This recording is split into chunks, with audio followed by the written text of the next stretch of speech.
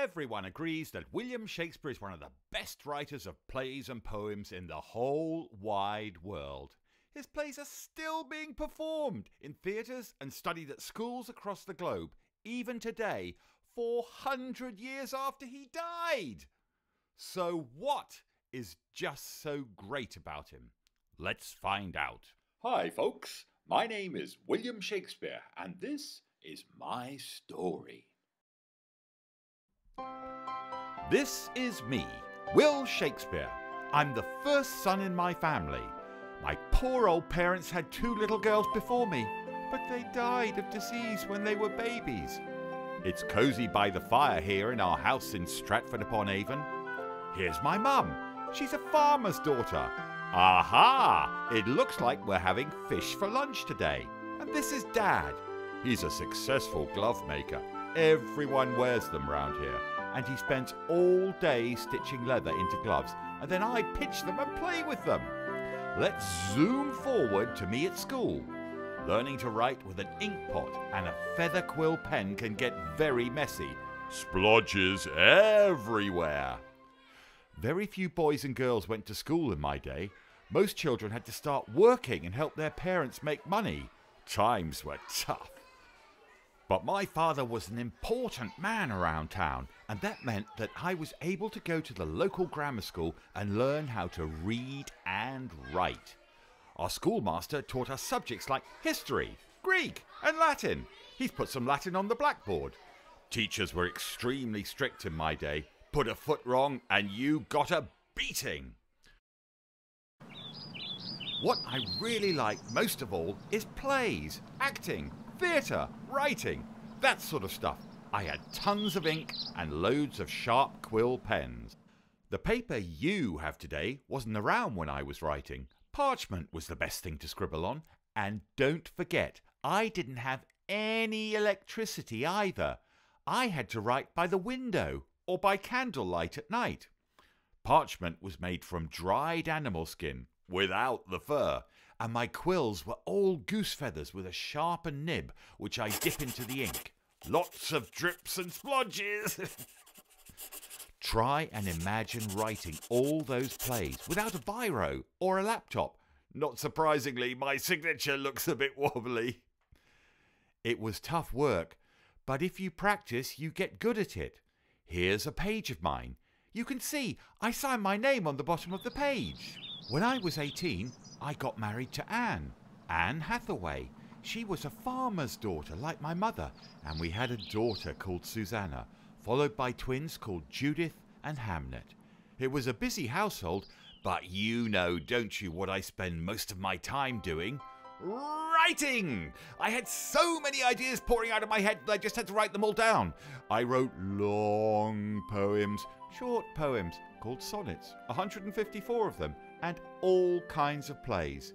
I was an actor as well as a playwright, and I had a pretty good idea of how to tell an exciting story on stage. Soon, I organised a bunch of actors to perform my plays. We got together, a group of us called the Chamberlain's Men, and the actors would learn the lines as fast as I could write them, and then we put the plays on the stage. Girls weren't allowed to be actors, so all the girl parts had to be played by boys. We performed most of our plays at a theatre we helped to build called the Globe in London. What was the Globe like? Well, for one thing, it was pretty big. Around 3,000 people could fit inside it, and it had an open roof, so when it rained, the standing people got wet. When a performance was on, there was a flag flying on the roof. A canopy hung over the stage to protect the actors from the rain, and the trapdoor in the floorboards was a brilliant way for actors to pop up unexpectedly and surprise the audience. Richer people could sit in comfy seats in the galleries and get a good view. The rest of the audience stood around the stage, pointing and shouting and laughing and chatting and eating and drinking. Hold on a minute! What's that bloke up to? He's a pickpocket and he's nicking that man's money!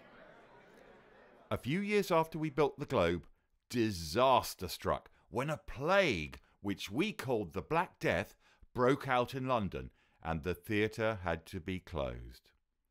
Check out the plague doctor with his beaky mask filled with sweet-smelling flowers as he goes about the town trying to save people. Nasty job, that one. Glad I'm a playwright. Animals are dropping dead. People are covered in horrible sores and boils, and everyone is trying to save themselves. The Black Death was a nasty, dangerous part of my life. But what else was going on when I was around? Red-headed Queen Elizabeth I was on the throne of England. When I was still a teenager, the dashing sailor Francis Drake had sailed all around the world and then fought off the enemy in the Spanish Armada. When I was about 40, Queen Elizabeth died and James I became king. He was a thoughtful, educated man, and he loved the theatre and books and reading. He organised an easier translation of the Bible so that more people could read it.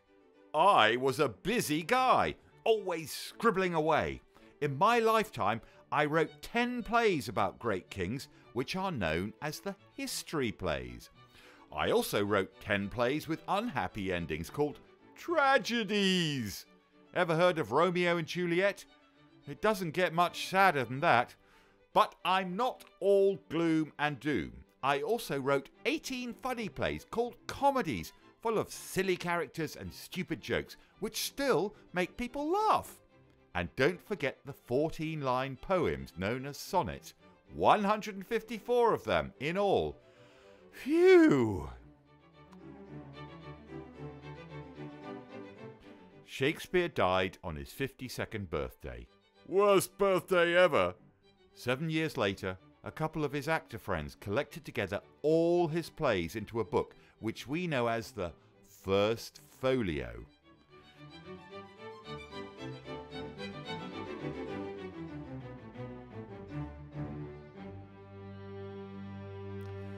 If you've ever said, "Good riddance," to someone, or listened to a ref talk about fair play, if you've heard about someone who's got a heart of gold, or used the expression, "love is blind," well, you're quoting exactly what he wrote more than 400 years ago. Time hasn't changed the importance of Shakespeare's plays. Inside each one, you'll find people with feelings, fears, problems, and hopes that everyone can understand today. So let's hear it for William Shakespeare!